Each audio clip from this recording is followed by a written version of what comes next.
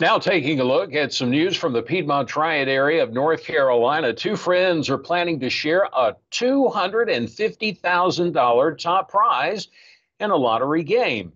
According to the North Carolina Education Lottery, Harris Calicut of High Point and Angela Weeks of Archdale tried their luck on a 20 times the cash ticket.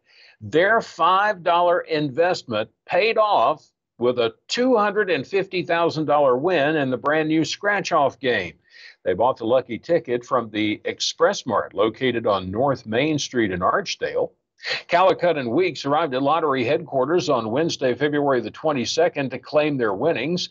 Both players received $125,000 after splitting the $250,000 prize, and after required state and federal taxes, each took home $89,063.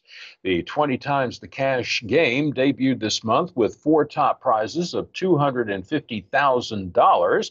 Three top prizes remain to be claimed. Now, if you play, please play responsibly. And good luck to you from all of us here at Star News TV.